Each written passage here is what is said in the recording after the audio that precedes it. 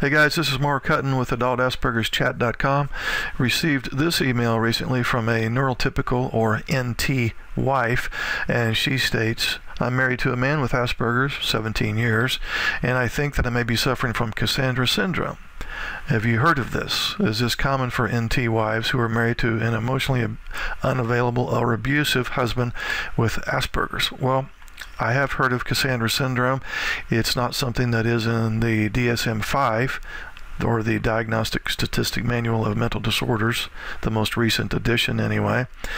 But Cassandra syndrome is basically the neurotypical or NT spouse's experience of emotional suffering that results from distressing interpersonal relations with a spouse who does not understand, empathize with, or validate the NT's pain and sorrow that may go hand in hand with trying to deal with a husband who is wired differently.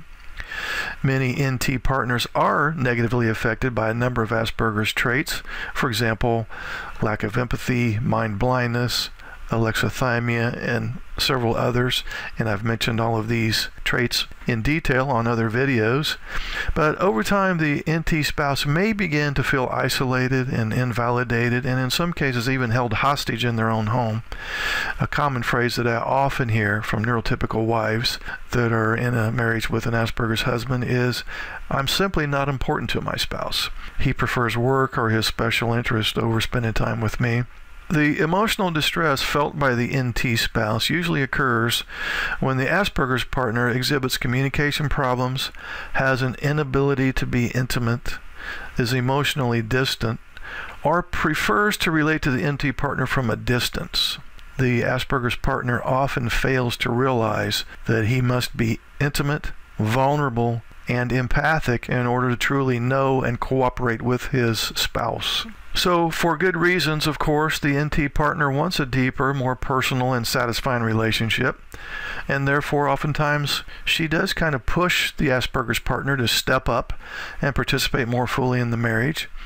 Unfortunately, though, this pushing and pleading often results in further difficulties because the Asperger's spouse now views the NT spouse as being increasingly bitchy, irrational, hysterical, whiny, demanding, and so on.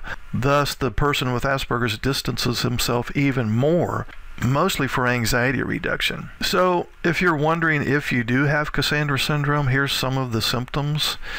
Avoidance of going places, for example, social events with the Asperger's spouse because it always ends badly. Being easily irritated and angered. Difficulty sleeping and concentrating. Emotional numbness.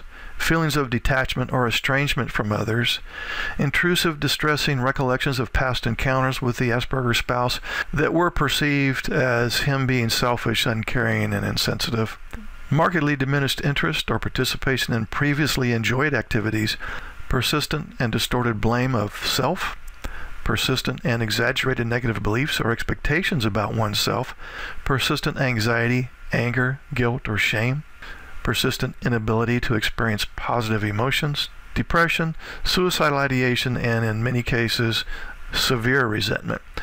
But in any event, it's usually both a blessing and a relief when the NT partner learns about Asperger's and realizes that there actually is an explanation for the Asperger's spouse's, quote, hurtful behaviors.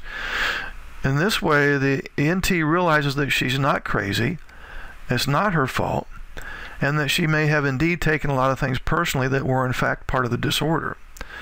So, if you are an NT spouse experiencing difficulties associated with Cassandra syndrome, just know that you're not alone. And this syndrome is indeed recognized in the literature.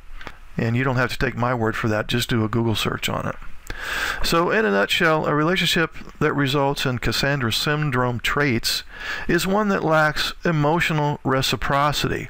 That's really the key phrase right there, emotional reciprocity. That exists when partners provide empathic support to each other.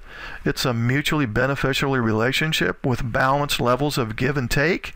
But with Cassandra syndrome, one partner does most of the give with very little take in return. Also, as a side note, it's not uncommon for the NT spouse to feel lonely, anxious, and depressed because she has tried to tell others, like family members, friends, co-workers, or whoever, about the Asperger's related marriage difficulties, but oftentimes she receives little to no validation or empathy from other people, or worse yet, she may be viewed as melodramatic and whiny. And the reason for this is because the Asperger's partner often presents himself in quite a different light in the public eye. He appears normal, typical, kind, composed, social, and so on. But at home, honestly, he's quite a different person, and unfortunately, the neurotypical wife gets to see the ugly side of the Asperger's husband, and vice versa. It works both ways.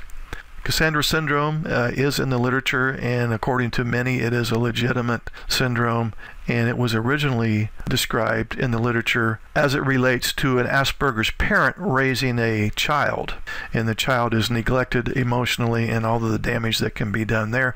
But then it got generalized into a spouse-to-spouse ordeal rather than a parent-to-child ordeal. Hope that answers your question. Thanks again, guys, for listening. This is Mark at Asperger'sChat.com.